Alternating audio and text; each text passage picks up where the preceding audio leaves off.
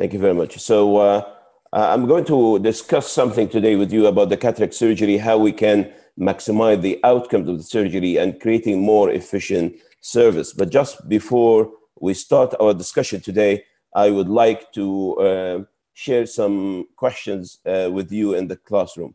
Here we see the first slide, and there's a question about how do we assess the competency of a good, or how we call it, a safe cataract surgeon.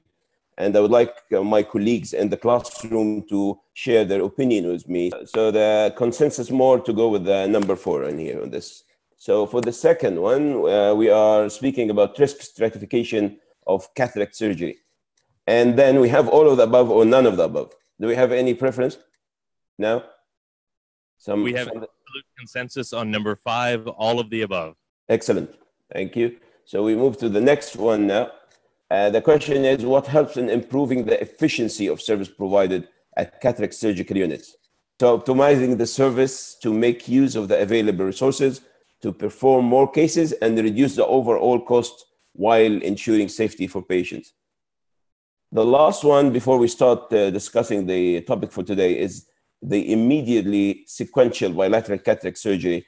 And I'm not sure if my colleagues are familiar with this term, but this is 2 cataract surgeries done exactly on the same day, on the same surgical session, one after the other. So it is immediately sequential bilateral cataract surgery.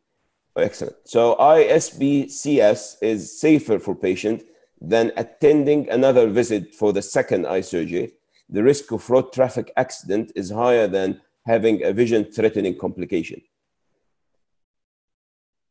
So essentially, on your way to the hospital, the risk for getting a road traffic accident is higher than a complication in your second eye. Is that true or not? Any votes? People are saying yes, but they're hesitating. Okay. Contraindicated when general anesthesia is needed. Votes? No. Okay.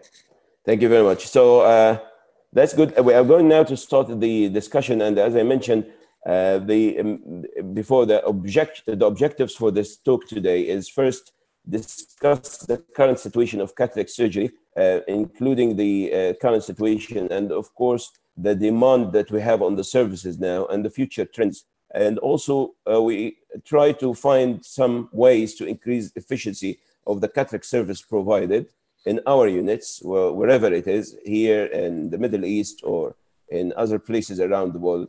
And then we can describe the risk stratification of cataract surgery, how it is important in improving the outcomes and the efficiency of the service. And finally, we will go through the immediately sequential bilateral cataract surgery, its pros and cons of surgery, and then we conclude the meeting for today. So the problem still exists, and some places in the world already managed to sort the problem to a big degree, like in India. But even here in the UK, you can see the statement on the screen now. So Professor McEwan saying, a perfect storm of increasing demand caused by more eye disease and for an aging population requiring long-term care. So it is, the situation is actually right now is still existing anywhere in the world, whether it is you can classify it or you call it developed or less developed. If we look at the picture worldwide, until now we have like 10 million and visually impaired, and 10 million blind, and 35 million visually impaired due to the cataract. Of course, the blind, according to classification, is the visual acuity is less than 360 in the best corrected eye, and the visually impaired is between 618 and 360. So the problem does exist, and it will continue to exist. If anything, it might be getting even worse. So there is cataract in the aging population. So where is actually the problem? So the current situation, more than a third of the cases, even I'm speaking now about the UK where I practice now. If we look at the picture, just to give you an idea that it is still existing, more than a third of the cases with impairment less than 618 in those over 75 years old. the statistics also show that the prevalence of the visually significant cataract with a vision less than 612, which is the kind of the legal vision for driving here in the UK, or operated cataract, is about 35%, about 1/3 of people living above aging more than 65 years old. So it's quite a significant problem. It will be surprising for you to know that at the time of the cataract surgery listing, about 15% of patients are actually blind due to cataract here in the UK. So it is quite, again, quite proportion of the patient. About 15% are blind due to cataract. So it is existing and it's quite big. So if we look at the prevalence, prevalent in the UK and the prevalence in the USA, it's quite significant, as well as the disease. As you can see, 41 per 10,000. USA, it is 89 according to the date mentioned here. Right now, the projection, it is even more. So it is quite a significant and important problem. If we can look now at the graph on the screen, this gives you the number of operations done over the last 20 years. And at the same time, the crude rate per 1,000 population. And if anything, as we can see on the screen, the trend is increasing. And if you look at the number of surgeries here, it is quite significant. It's about coming to 400,000 surgeries per year. So 400,000 surgeries per year is the most prevalent or the most frequent surgery done, elective surgery done in the NHS, the National Health Service in the UK. So it is the biggest number of surgeries done. Any kind of surgery, we are speaking about any kind of elective surgery anywhere in the body. It is the most frequent surgery done. Now, how the future looks like, this is the current picture. Is it getting better? Is it getting worse? As we can see through the table here, the number of population in the UK in million, and according to their age group, you can see through the next 20 years, it is coming to even nearly doubling. If we look at the aging population above 80 years, it is increasing up to 6 million by the year 2035. So we have increase of around 50% in the number of cataract operation. 25% of this increase will happen within the next 10 years. So again, the problem is increasing, and it is not only the population increase, it is actually the age group that we just discussed now, and we can see here the population in 1,000, and this increase is significant enough usually in the age group above 60, and that's where the problem lies. So some studies done using the available data to try to find an estimate of what will be the problem like by year 20. Let's look at year 2020. So this is a low estimate using the most strict criteria for listing cataract surgery. We have up to 700,000 people waiting for surgery by year 2020. So, and the higher estimate, which uses actually the patient dissatisfaction. So any type of cataract, patient describing, I'm not satisfied with my vision now. We have the estimate will be up to 2 million people or 2.5 million people would like to have cataract surgery by year 2020, which is again, maybe 5 times what we have right now. So now we can define the problem. The simple problem that we have more people, they live longer, we have bigger demand, and to the bad side that we actually, if anything, we have less ophthalmologists worldwide. We are not actually educating enough ophthalmologists, and despite the fact that 50% increase in the number of cataracts in 20 years, the education for England found that the number of consultants will only increase by 10%. So we will never be able to match the need. Even here in the UK, I'm sure the problem is even worse in other parts of the world, especially in places like in Africa, where we worked before. It will be the same in other places like in China, and I'm sure the problem will continue to be the same in other places in the world, like in the Middle East, where the flying hospital is now in Doha, and in other countries around the region. So this is the problem, and as a surgeon or as an ophthalmologist, as we are all now, what can we do to help? I usually keep asking myself this question because we don't have much to do, actually. The problem is, as a surgeon, you sometimes feel helpless because you are working within a healthcare system. It is usually run by managers. It is hardly run by the clinical people like us. The problems around you is more to do with creating the surgical flow within the unit, within the unit where you are working. So there is actually a little to do as a surgeon, but we still, if we go backward, and that's what I encounter every day, we still can do something. And a simple equation is to try to increase the efficiency of the service provided. We can do it better as a simple logic.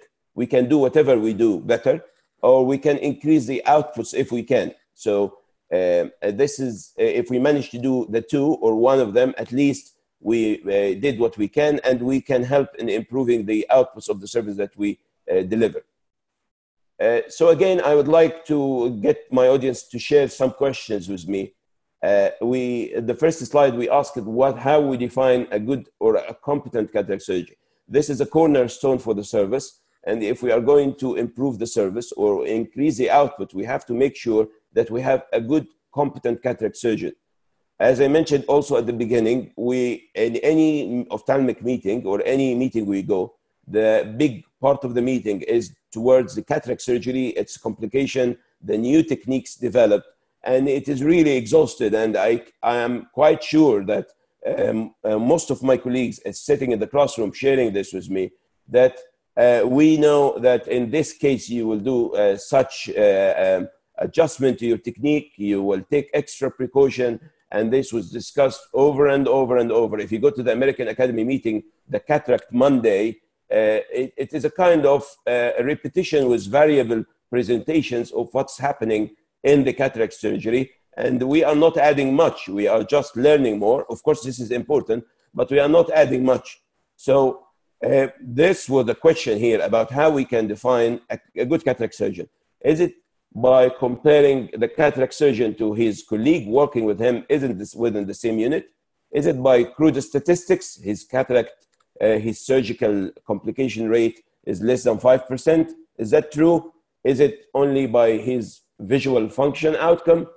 Or it is by looking at the overall cases that he done over a year and look at the case mix, because it is not fair if you are a consultant in a hospital and you get a referral of the most complex cases and your staff colleague who is actually doing the average cases and he gets 95% and you get 80% success rate, this means that you are in a different position. Actually, this will be worse for keeping your motivation and success. So the definition is simple. You need to audit your cases, yes, this is really important, but taking into account the mix of cases you are doing and the degree of difficulty of cases you are doing. So when you present your statistics at the end, it is adjusted against the risk factors you dealt with. If, for example, if I'm dealing with a patient with a risk of a complication up to 35%, and this accounts for about 10% of my practice, and I ended up with a higher complication rates than my colleagues, then I'm still in a better position. Actually, I should get more referrals to keep my practice to the standard. So this is really important concept to understand, and we have to focus on this in any surgical unit. Yes, it is important to audit your cases. Yes, it is important to look at your complication rate, but it is not complication rate from the same unit for the same grades for everybody. It is not the case. It is your own surgical audit with the adjustment of the risk factors that taken into the account. That's what we call the case mix. What is your cases like? How many pseudoexfoliation patients you had? How many post-vitrectomy patients? How many small pupils? All this comes into the equation. If also I ask my colleagues in the classroom, what case do you remember most out of your last week, call it a month or a year, cataract surgeries? So if I ask my colleague in the classroom, which case do you remember most now? Will you remember the case that went successfully, or will you remember the case where you encountered the complication? You will usually remember the case that you encountered the complication in. It will never go away. So we usually focus on the complication, but the overall picture is not that way. We actually, our mind tends to go to the worst scenario, and this is the nature. So we keep remembering the complication, but it doesn't take into the overall efficiency of the service. And this is really important to understand as well. Now, the other question is, when you see a cataract patient coming to your clinic, do you counsel him? Do you tell your patient that you have a complication rate up to 5%? There is a risk of 1 in 1,000 loss of vision. How do you counsel your patient? This is really important, and setting your expectations at exactly the right place. I saw it over and over where people actually booked directly into the system. They try different approaches. They try to increase the surgical flow by just getting the patient into the system directly through the optician. But then the complication happened, and you go retrospectively and say, oh, they had this kind of risk factors. This is too late now to counsel your patient. It is already done. So counseling the patient before the surgery is really important. How we are going to counsel the patient if we don't understand risks associated with the surgery? This is really important as well. Now, the other thing is, with the more advancements happening in cataract surgery, do you consider cataract surgery as a minor surgery? Does it compare to a tooth extraction, for example? Some people refer to the pain even when I finish the surgery and I look at them, they say, this was even similar to a tooth extraction. Is that true? Yes, it is true somehow, because it is getting more and more technically controlled. It is more successful. We do it more, but it is not a tooth extraction. I remember usually one of my mentors, when I started training, when the patient usually tell them, it took very short time. He was doing it privately. How you are going to charge me this much money for this? He was saying, looking at them smiling, I can make it last. And this is true. I can make it last, and you will be the loser. So he is efficient because he is well trained. He knows what he's doing, but we can make it last. So it's not a tooth extraction by any means.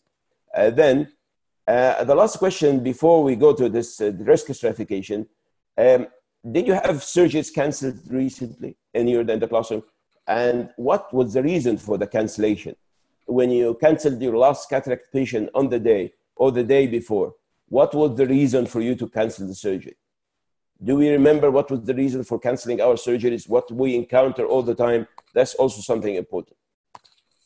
So here we can look at one short study done by Fernando here in the UK in 2008. He looked at the reasons for cancellation on the surgical day.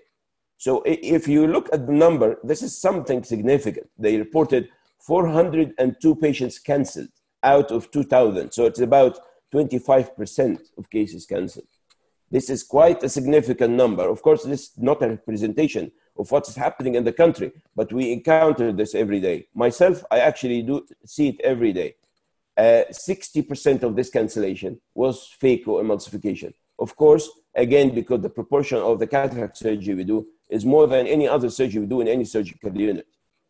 And if he looked at the causes for cancellation, and some of them, of course, it is out of your hand as a unit. The patient failed to attend, whether he didn't get the appointment card is delayed in the post, or something happened, the patient didn't attend, or on the day, the patient not being suitable for local anesthesia. So, and this was a quite significant number. It is nearly 15% of the cases. They were not suitable for the type of anesthesia you are doing it on the day. And this is quite serious, because you reach to the time now, you have a space allocated for you. They are expecting you to deliver 6 cataract. The service is in a big demand, and you are expected to do the surgery, and you cancel a case, not because of any reason outside your hand. It is just because you failed to to assess the patient before the surgery, whether he is suitable for local anesthesia or not. Then we have patient canceling on the day of the surgery for different reasons. They have cold, they have flu, they have inflammation, they have infection, something like this. And the last one is a poor control of pre-existing medical condition. And this is also another significant problem we encounter all the time as surgeons. it is about 10% of the cases cancelled. But this was the picture in one unit in the UK. How about the national audit of 313-day surgical unit? They found that up to 45% of the theater time allocated for surgery not being used because of the cancellation. So we can imagine now in the presence of all the demand that we discussed and all the shortage that we have all the time of the trained personnel to do surgeries, we have up to nearly coming to 50% of the time that is allocated for us, it is not used. And this is, again, quite serious. So as a simple equation, again, number equals money. When it comes to cataract surgery anywhere in the world, cataract number equals money. So the more we do, the more profit per case we get. It is a simple equation. So for example, here, if you look at the table in front of us, if we have that, this is the number of cataracts per list, 5, 6, 7, 8. And as we go down, the profit per case is significantly increasing, if not doubling. So if I'm doing 5 cases for the same surgical session, which is 4 hours, and I ended up doing 8, I increased the profit per case to the trust where I'm working or to the hospital where I'm working from just £160 to £347 profit. So it is doubling the money that we can get by just adding 2 cases. So quite significant number. So number equals money. We need to do more, and we have to make the places where we work achieve more by making the profit. So the concept of risk stratification is not new, and the risk stratification is done in other places, in other even industries. It is not only for medicine, but for medicine risk stratification, the concept when it was introduced was a really a good concept, especially for the cataract surgery. So as definition, risk stratification, as we can see here on the screen, risk stratified patient is to sort them into high, moderate, and low risk health tiers. And risk stratification can help you align the practice very limited time and resources to make priority to the need of its patient population. So we can allocate the time that we have to the difficulty that we have. This is really important concept. And we cannot do this on the day of the surgery. We cannot do it on the spot where we see the patient before the surgery. It has to be done before we go to the day of the surgery. This is really important. So 2 big studies done, and I think this is one of the most important cataract studies done worldwide. This is a cataract surgical audit of 55,000 patients done over 5 years in the UK, and they were just auditing the number using electronic medical record, and they were looking at different risk factors and how you can calculate the risk factor based on what we encounter every day. Of course, they use the data in different analysis. We are, in this paper here, we are just looking at the posterior capsular rupture rate, which is our preferred standard as cataract surgeon. Are we successful or not? And the vitreous loss. I know that this table looks like a small print on the screen. I'm not going into detail into this, but what they did, they looked at risk factors associated with the surgery. They tried to develop the odd ratios for having complication. And on each of this, they studied each individually, and they were looking at the odds of having complications. So we have age here. As we increase in age, a patient above 90 has 2.37 odds of odd ratio of having complication during the cataract surgery. And female, male, it looks like males are encountering more complications. This is my personal experience as well. I'm not sure if that's the same with you. I'm not sure why, but males are more prone to have complications. They are very nervous during the surgery. They keep squeezing. Sometimes they have high brow, deep set eyes. They have a mix of other problems happening with them. Glaucoma, does it increase? Yes, it is 1.3. So they looked at everything. I'm not going into detail here. It just gives you an idea. So for example, if we look at, if we look at the pseudo-exfoliation at the table here, it is 2.92 increase in odd ratios of having complication during the cataract surgery. to threefold increase in the number and the possibility. But this is not the increased probability. This is a graph here. So essentially what they did is to use the odd ratios, and it's not, if you, for example, if you have, this is an example here. We have a male patient. He is aged 80 to 89. He has a white cataract. There is no fundal view, a small pupil, a specialist registrar. A specialist registrar is a trainee here.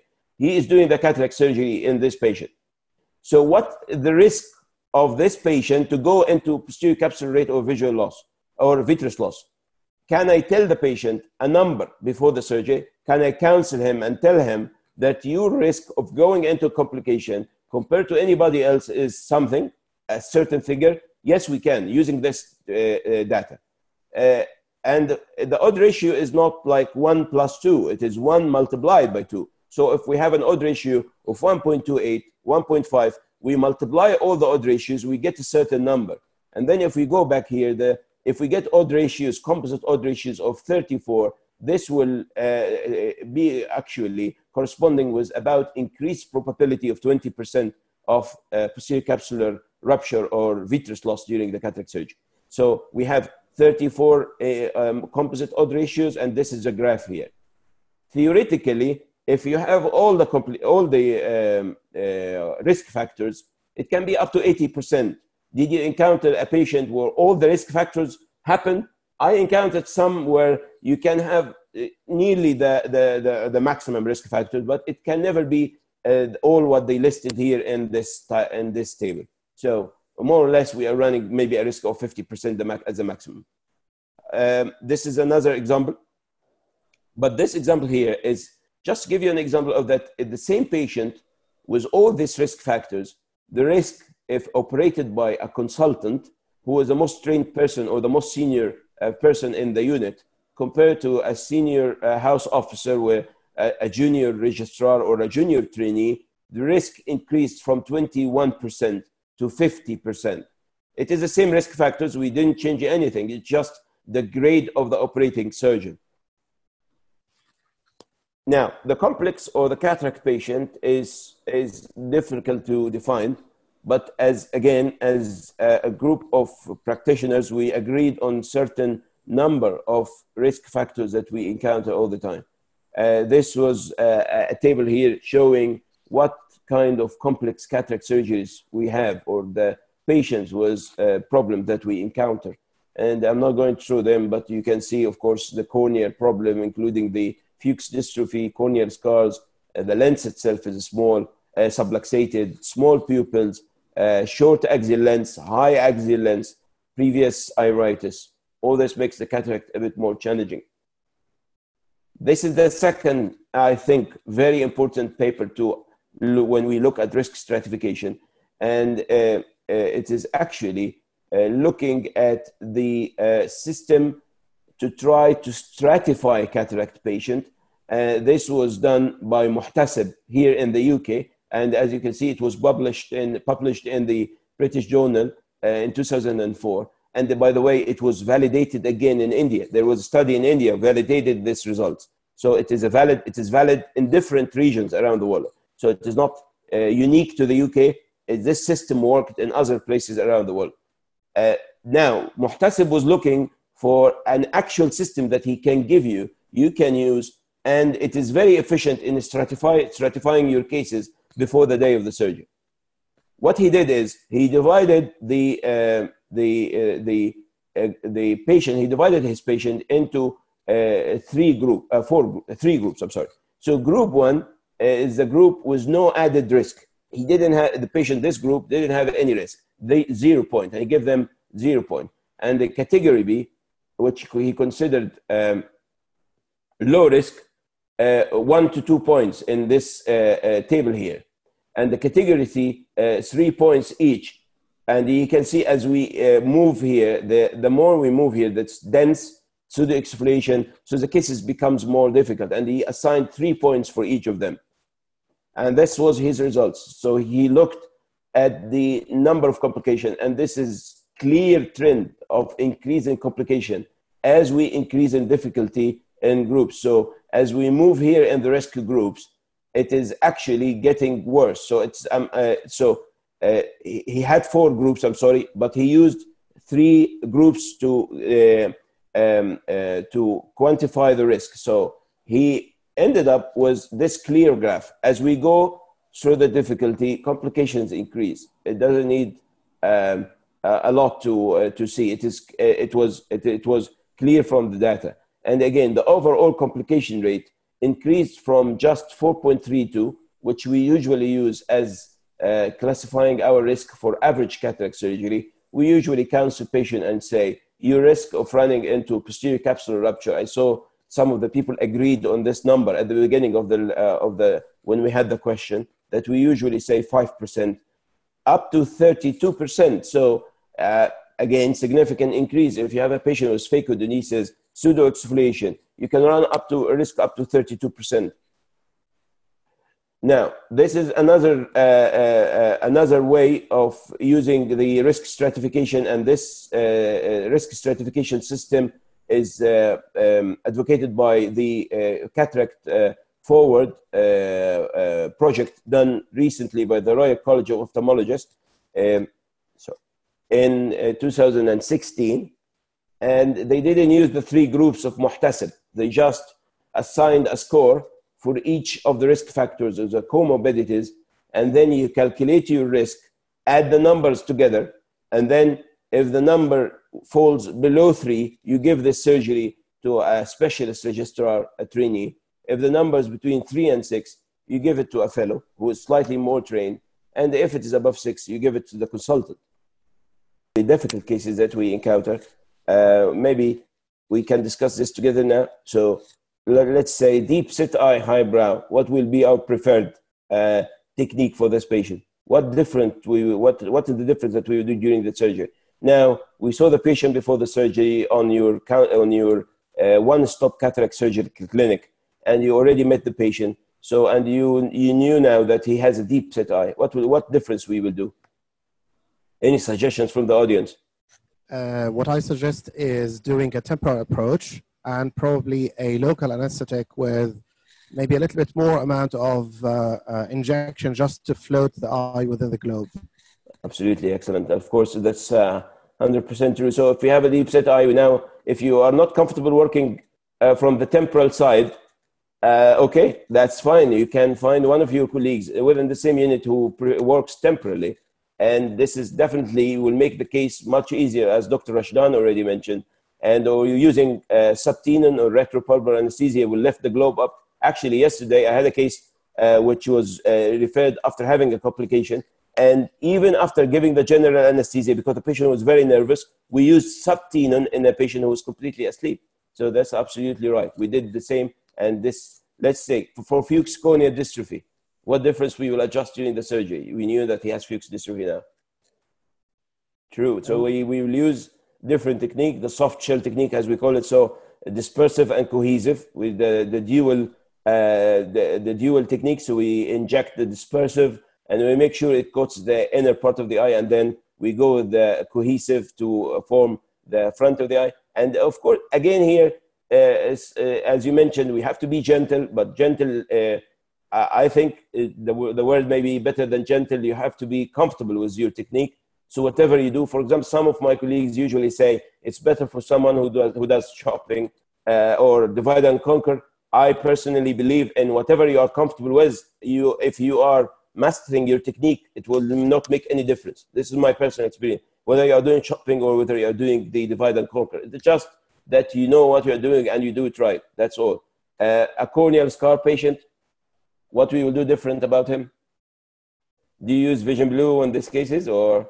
Yeah, it's true, but a corneal scar usually is more when you sit on the table. Actually, if you sit in the clinic, you say, oh, this is a post-herpetic cataract. It's a faint scar.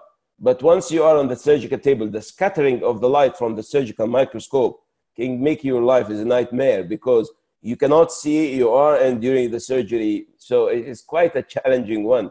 So we have, as you mentioned, elimination is important, but sometimes also increasing elimination makes more scatter. There is use of fiber optics through the clear part, and we switch the light off. There's a bit more advanced techniques, or using some stains also might be helpful. A small pupil. What can we do for a patient with a small pupil? We can use iris hooks. Exactly, iris hooks, Malugin ring, whatever you are comfortable with. So this is something important. A pseudo-exfoliation patient. We just pray. It will go without any complication. But in pseudo-exfoliation patients, it is a mix of all what we're discussing here. It is the lens is loose, the pupil is small, and the cataract is dense. So it is a very challenging case. So we have to, again, be very careful. Old age is a significant risk factor, by the way. So I've seen this. I've seen patients above 90, and usually when you see a trainee looking at the case, say, oh, this is a straightforward case, I would like to go and do it. The second thing happen, usually you find them coming, say, this case is complicated. It is true. Just increasing age is a risk factor in its own. And we have to look at this very carefully, because this patient's, the tissues of the eye becomes, for a reason, more friable. The iris becomes floppy. And every time you get into the eye, you find the iris coming, and this is really challenging. So in old age, it is a risk factor, and it is quite significant risk factor, which is usually not looked at as it should be. In addition to the old age, sometimes you get kyphoscoliosis and COPD and all these things. And I had to do some cataracts standing up because the patients they do not, cannot stay flat. So I had the fun of doing these in the last 3 to 4 years. And as you mentioned, with the old age, especially if you have a man as well, so the male old age will be a bit more challenging as well. So for a reason, as we mentioned, just being a male increases your risk. Shallow anterior chamber, I consider this the most risk factor for a trainee. So if you have a trainee, the last thing is to offer them is a shallow AC. This is usually the most challenging risk factor for someone who's starting. There is no space for moving in the eye. You have to go in and come out very quickly without causing complication. You have to construct your wound in a way that not to get iris coming through a little bit longer tunnel than what you usually do in the cornea, forming the anterior chamber using different viscoelastic like Heron GV or something. So this is actually, from what I've seen, the most difficulty that trainees encounter. And the last, of course, is the posterior polar cataract, which can increase your risk up to 35% sometimes if the posterior capsular is open. But luckily, most of these cases are usually softish. So there is a compromise that you must be able to do the vitrectomy. Now, after looking at all these cases, it looks like that we all, as ophthalmologists, know what we need to do in difficult cases. Now, the job for us is to know before the surgery that we have the difficult cases. And as Dia mentioned, he managed to go through the difficulties, but he was ahead of the surgery, ahead of the day of the surgery. He knows that he is going to operate on this guy tomorrow, or this patient tomorrow. This is important. He was prepared mentally. He was actually listed to be done by him because he is the most senior surgeon, or at least he knows what he is doing according to his grade of training, if it happened in the past. So this is really important. We won't do this on the day of the surgery. If we know this ahead of the surgery, we minimize the risk, we minimize the complication, we made more efficient use of the time. We are not canceling patients. So that's what I'm trying to say here. One of the things that we didn't discuss here, all of us right now, when we looked at all these cases, none of us said, I have to look for the grade of surgeon that knows how to deal with these cases. Refer the case if you don't know how to deal with it. It's not bad. This is actually a good practice.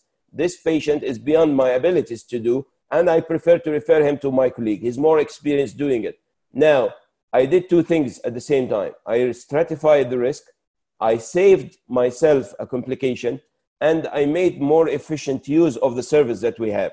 So the time allocated to me is not wasted by just trying to do something and we cancel the case or we postpone two cases, which I can do. This is really important.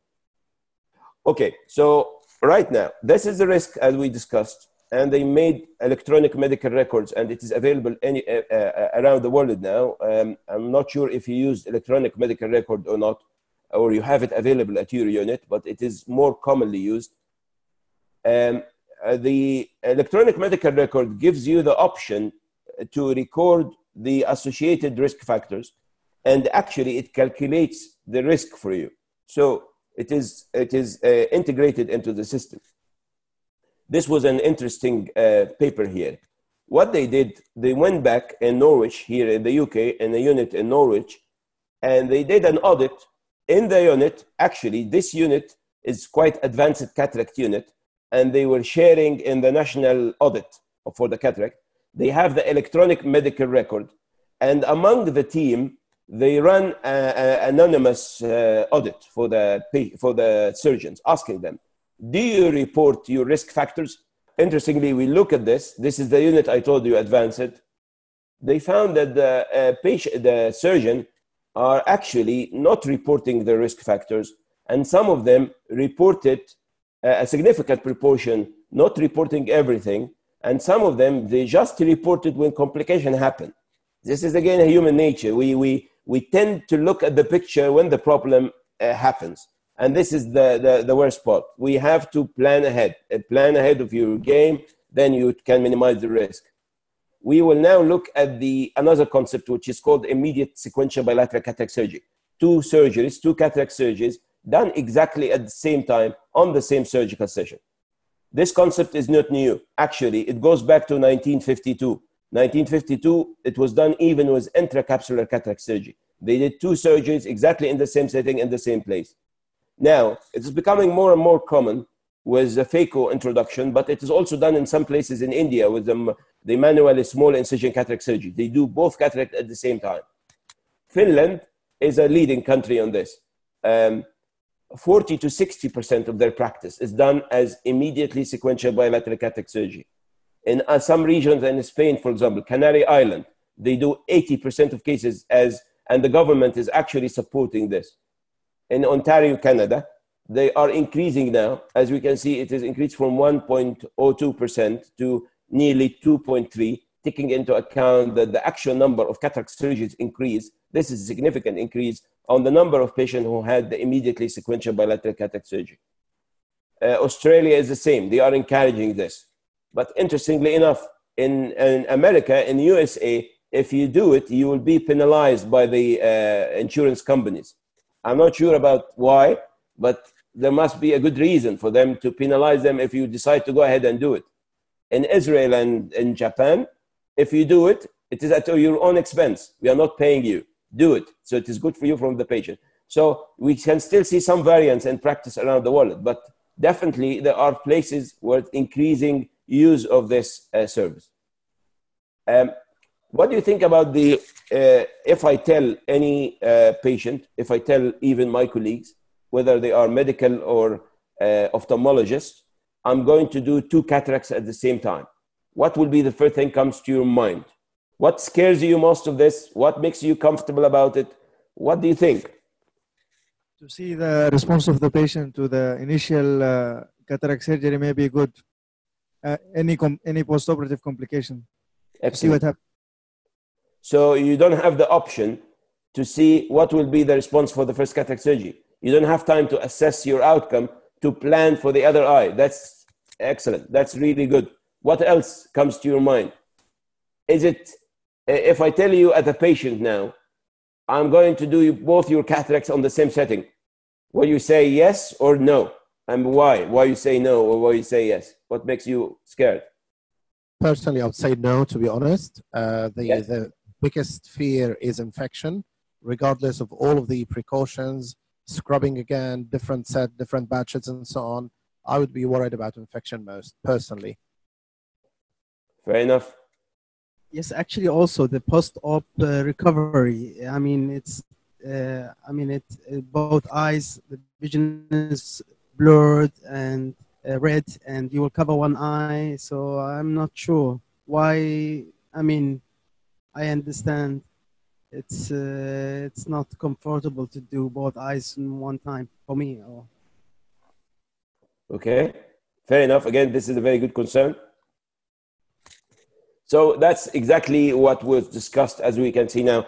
That's the debate that's happening in many parts of the world, whether we will end up with doing more or less. That's usually happening. So now, there is actually a society, international society for bilateral cataract surgery. And you can see their web address here. This is a society, and it has members around the world. Of course, it is mainly in Europe now, but it might be gaining more popularity around the world as well. So this society developed a very, very thorough protocol if you would like to practice your immediately sequential bilateral cataract surgery. And I don't like these big slides, but I just put it to you as, look at here. 3 slides just summarizes some of the guidelines of this precautions taken if you would like to consider doing bilateral cataract surgery. Of course, if we're going to do cataract surgery in both eyes, it has to be indicated. So there must be a reason to do cataract surgery.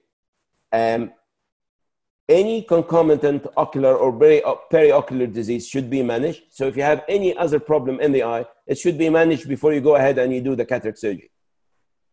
Now, it's a very important concept that we discussed, the risk stratification. So the complexity of the cataract surgery should be within your ability to do, your competence to do.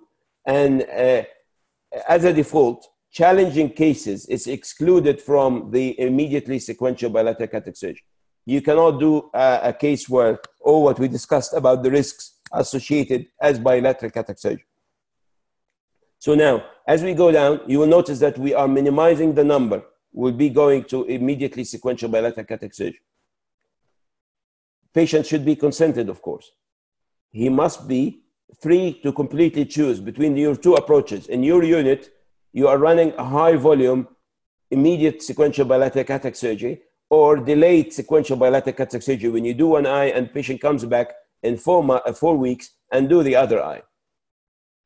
There is one thing one of our colleagues in the classroom said now, which is the risk right-left errors. It's not the right risk error that you mentioned. I'm sorry, you mentioned about the post-operative outcome. But right-left error should be minimized, of course. You are doing both eyes. You might implant the lens of the right eye in the left or the opposite, or you use the measurement in a different eye, or you plan your astigmatism axis in a different way. So it's a bit confusing. But they, of course, they have the WHO checklist and the board, and this minimize this complication to happen. Does it still happen in the everyday cataract surgery? Yes, and we call it never event. But will it happen in this? Yes, we can. It can happen, but we are trying to minimize it to the minimum by just following the guidelines. Minimizing the power lens errors, the lens power errors by having someone who is familiar with tuning your lens and making sure it is ready. Of course, it is your responsibility as a surgeon to check the lens before the surgery and to make sure that you are implanting the right power. But it falls entirely at your responsibility. And this is something you can be trained to do it efficiently in a very short time with the minimum error. Again, it is a never event. Now, the most important part, which usually comes to our mind, is infection, as Dia mentioned now. We are scared about the infection, and we are scared about infection happening in both eyes at the same time on the same day. This is really a serious concern. This is the part here in this slide. We are looking at what we can do to minimize this risk to the minimum, if nearly negligible. So there shouldn't be nothing in physical contact with the first eye surgery should be used for the second eye. You cannot use anything that you used in the first eye with the second eye. They also mentioned separate instrument trays. We use 2 different trays. There shouldn't be any crossover instruments or drugs or devices between the 2 eyes. We use different viscoelastics, even if we use 2 different companies, completely different.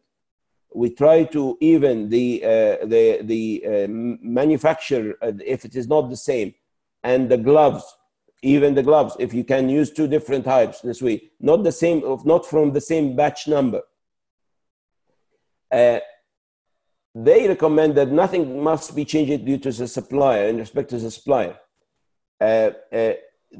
Everything should be acceptable before proceeding to the second eye. And of course, we need to re-scrub, re-glove, and everything should be changed. Intracameral antibiotics made a huge difference after it was introduced. in minimizing the risk of endophthalmitis, any cataract. But if we look at this now, this will be even minimizing it further down. So that after introduction of the intracameral antibiotics, this was even making the surgeon more comfortable doing the immediate sequential bilateral cataract surgery. Now, you are in the middle of the cataract surgery and you had a complication in the first eye. You will not proceed with the second eye. So, for example, if you have a complicated cataract or you are planning to do 2 eyes and you have done the first eye and you are moving to the second, you stop. You postpone and you look at this case later and you do the second eye. The immediate sequential bilateral cataract surgery should not be patched. This answers the question of my colleague in the classroom. We are not patching our cataract patients anymore, maybe the cataract surgeon. We are not patching them anymore. We are actually leaving them with a clear plastic shield so they can see through it. And that's actually the recommended protocol for the cataract now, the delayed sequential cataract. So it was also applicable for the immediately sequential. So we don't cover the eye, so they can see, of course. Now, the most critical time for using drops usually for cataract surgeon is immediately after the cataract surgery. They found that the incidence of endophthalmitis drops significantly if you use the drops immediately after the cataract surgery. So we tend as doctors to patch the eye, ask them to come the next day. The eye is covered and it is a very good medium for the infection to flourish. And it is usually very delayed to start the antibiotics. So what I usually say, you take your eye shield and you start using the drops immediately when you leave the hospital or even when you are still at the hospital. So this is another important thing. They recommend that you use the drops immediately after the surgery, and it's actually in a high dose. As any other cataract surgeon, the ISBC surgeons, they are encouraged to review their cases regularly and make sure that everything is fitting well with the international guidelines and standards. And this is, if we consider cataract surgery is demanding, this is even higher demand for the surgeon and for the skills and excellence that he should practice. So what are the pros of doing both eyes at the same time? Some advantages for us. Same day surgery, it is binocular vision restored. I've seen it, and I'm sure you saw it yourself, that patients with refractive errors left after the first eye surgery, especially if the second eye is delayed, they struggle the most. So you've done a patient who's used to be a myopic patient or hyperopic patient, and you didn't actually give him the correction because he cannot tolerate the anisometropia, and you leave him with this imbalance between both eyes for 4 weeks, sometimes more, in other units up to a year, for 4 months, a delay in listing him for the second eye, and you keep running in vicious circles. So it is the same day recovery for the binocular vision. When it comes to the cost for the hospital, it is less, but we have to take this cautiously because actually in some places it is more expensive.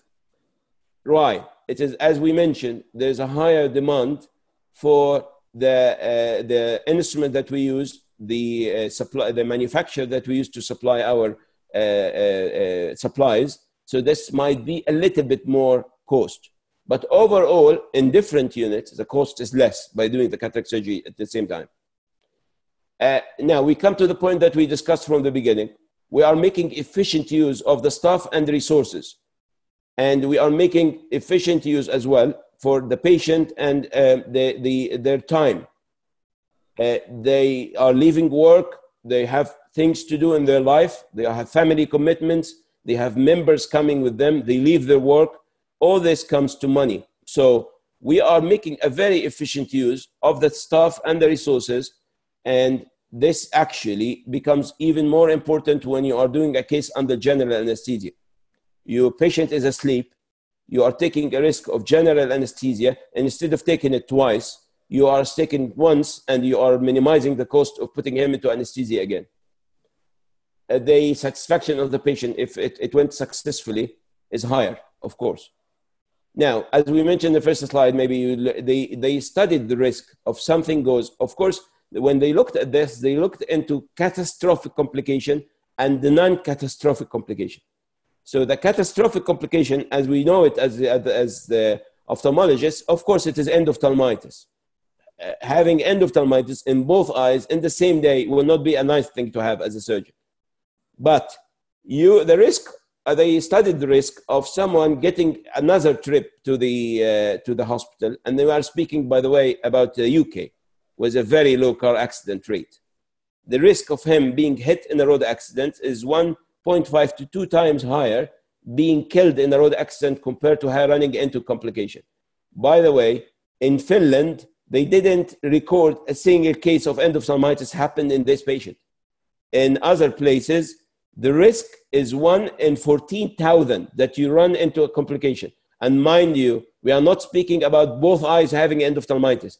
And mind you that we are not speaking that endophthalmitis now as a blinding disease, as a blinding problem. We still can treat endophthalmitis, and about 1/3 of the cases only will go with a severe visual impairment or blindness. So there is still a chance that even if the very, very, very unlikely situation that you run into endophthalmitis, it can be treated and it will not be both eyes. So overall, the risk is not as we think. If I give someone a risk of 1 in 14,000, this is a very, very low risk. If you look at this risk, this is something really low. If you take a flight, I'm sure your risk of getting something like, hopefully nothing will happen. But of course, if you discuss risks with people, risk is, we look at this, of course, as a person, and we exaggerate the problem. But in an actual word, you can neglect this risk because it is very, very low. It's 1 in 14,000. Of course, if you follow the guidelines.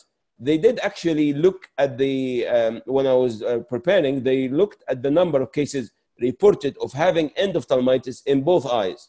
And by the way, we have 4 cases reported worldwide. And I think most of them are in India. And unfortunately, if you look at these cases, the 4 of them had the same instruments, same even, some patients have same gloves, same viscoelastic used in both eyes.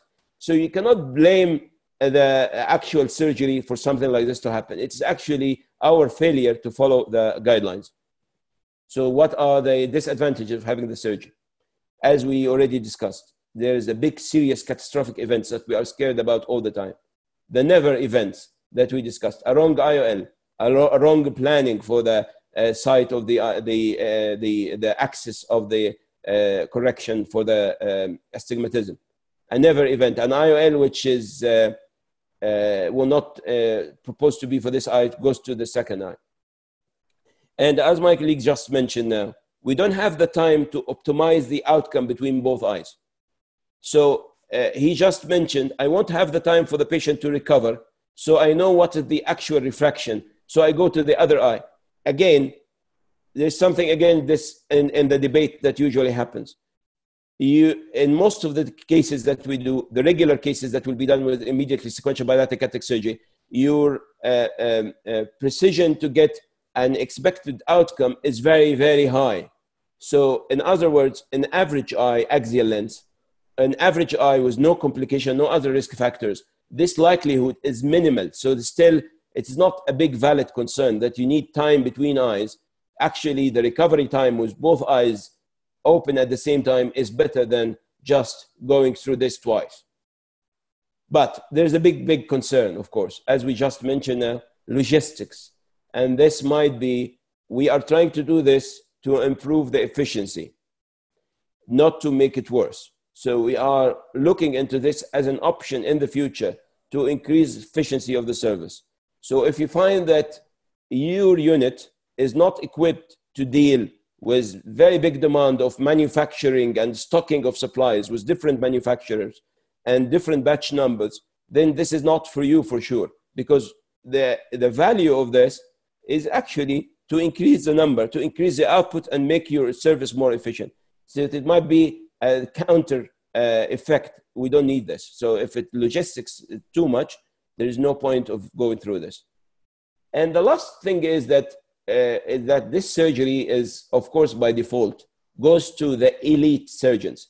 So that's what they say as a precaution when we look at the results, that if you are a surgeon who is taking bilateral cataract surgeries on the same day, you are a very confident surgeon. Most likely you are the best in your region or best in your country, and you are doing it So the results that we have right now is actually a reflection of the degree of the operating surgeon. So what if we move to the average surgeon? Will we encounter more complications? We don't know yet, but this is something of concern that we need to look at when we discuss immediately sequential bilateral cataract surgery. So I'm coming now to the conclusion of what we discussed today. We actually faced an unprecedented increase in the demand and the shortage in trained personnel, ophthalmologists. So we are encouraged as a group of practitioners to practice risk stratification. If there's one thing you need to practice in every day when you counsel your patient is to stratify your risk and see where your risks lie and plan your game ahead of the day. And then you are on top of it, and most likely you will not encounter it. And keep doing it every time without any failing and without being complacent about doing it, even if you get more trained. What I've seen, even for if you consider what you call average surgeon doing risk stratification and following the precautions regularly is more successful than a very senior surgeon, complacent, and he's overconfident running into complication. And I've seen it more recently, and it's happening all the time. Risk stratification with planning the game is really important step to increase your efficiency and deliver more cases safely. As we mentioned, it improves your outcome and it makes more important efficient use of your service and your time. It is a very precious time. ISBC, the immediately sequential bilateral cataract surgery, can be the future for the service provided. We should be aware of the concept because I know it might be strange now, but by the time we have the cataract surgery as patients, it might be offered to us. So we have to be prepared for it. It might be the default by the time. They don't have time for us to go for another day. It is your chance whether you take it or leave it. So we have to be prepared for it, at least from the perspective for the national interest and from our country, for our countries. It might be the trend in the future. Thank you very much. Thank you.